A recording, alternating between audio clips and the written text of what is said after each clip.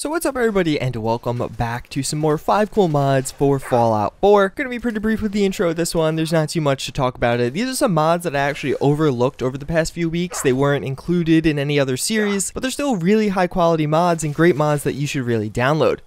So starting things off, we do have EXALT Cybernetics. This is one of those mods that's better explained than seen. There's not too much gameplay to really show about this one. More or less what it's going to do is add in a bunch of augmentations or implants you can make to your character. These in the form of invisible weightless pieces of armor. And with these you can actually change your physiological allowance. So more or less you can make augmentations and improvements to your character without actually having an armor piece that does it. Among some of the options are auto injectors of stim packs, some of the other perks you find for other armors, but this time you don't really need to have that armor enabled. Things that just flat out increase different stats like your perception, your agility, your strength. One thing that's kind of nice about this as far as balance goes is each of the different implants that you can craft on your larger implant armor piece require different perks. So like the stim pack auto injector one requires science and 2 ranks in medic. So some of these stronger ones definitely have a bigger barrier to entry than some of the lower tier ones. I think this will appeal to 2 types of users. First and foremost, maybe you like just using outfit mods and you want to have an alternative so your character itself can be pretty defensive. This is decently well balanced. You again have to craft all these different implants, but at the same time you can just wear some maybe very revealing or minor armor, or maybe on the other side of things you just want to be some kind of super soldier and roleplay that way. All around it's a pretty cool mod. Again, there's not too much to show in the background here. It's just a great one to kind of dive into and look at some of the different options you do have.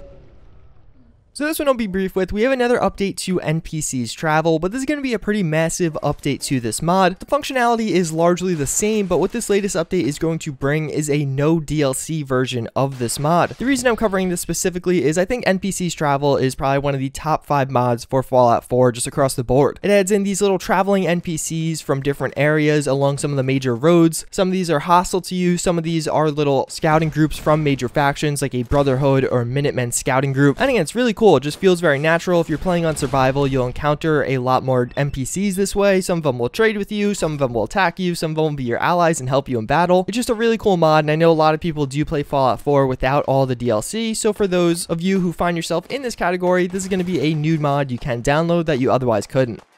So this one's kind of interesting. This is going to be called Cait as female half super mutant. What this is going to do is change Cait to be a female half super mutant. So she's going to be half human, half super mutant. When downloading this mod, there's a ton of configuration options. You could change the hairstyle, color, the body color, as well as her eye color, and just some of the different features and tattoos. I personally had the kind of most raw and gnarly looking character you could have. And I think this gives Cait a lot more depth. It makes her seem like a more proper brawler, like someone who really could pretty much take any other human or maybe even creature on in a one-on-one. From a lore perspective, maybe it fits in, maybe it doesn't fit in. That's not really the point. From a thematic perspective, the character of Cait definitely feels appropriate with being a half super mutant. It explains why she is so good at some of the things she is good at. It's definitely not going to be for everyone, but I definitely think it's a great way of mixing things up and adding in some more diversity to many of the female human companions you do have in vanilla Fallout 4.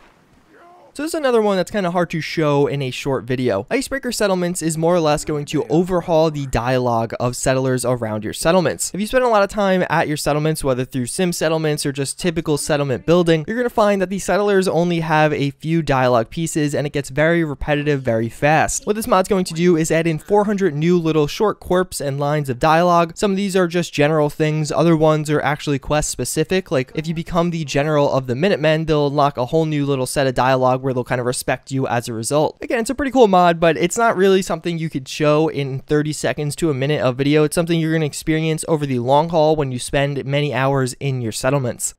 So last but not least, we actually have a great mod that I never covered even on PC when it was released, and it was only recently ported over to Xbox One. That's going to be Femshepping's Wasteland Drifter outfits. This is the male version. There also is a female version that is a separate download. Both are on PC and Xbox One, and there's just a lot of really high quality outfit mods for males. I really like this because I feel like what this mod does is it provides you with kind of a hybrid between maybe a rugged look, but at the same time it looks like something you could casually wear as clothing. What I mean by that is basically the setting of Fallout 4 is an odd one. You might be seeing combat, but at the same time, you're going to be traveling and interacting with your cities and settlements, so wandering around with a full suit of very tactical armor doesn't really feel so natural. This mod's going to add in a bunch of outfits that make sense that you're going to be traveling through the desert or some of the rather dangerous terrains, but at the same time, maybe you're stopping in cities so you don't look like you're a super soldier in your armor. I honestly have no idea if that made any sense, but I really just like that style of outfit in Fallout 4, and I feel like a lot of these provide that. There are a bunch of different options here. Personally, the one I'm using right now is by far my favorite. It just has the most detailing on it. Some of them are a bit simpler, but again, I think there's going to be one in here for pretty much everyone. Maybe you want to use it yourself or put it on your companion. But yeah, that's pretty much going to wrap it up for this video. I think this might be a direction I take 5 cool mods in the future, is that of showing you some mods that I kind of overlooked that are still high quality. Fallout 4 Mods Weekly is always very timely. I try and show you the latest stuff, but maybe in this series going forward, I'll show you some cool stuff that came out a little while ago. Let me know what you think about that in the comments down below. As always, I hope you guys enjoyed. I thank you for watching, and I hope to see you all next time. Later.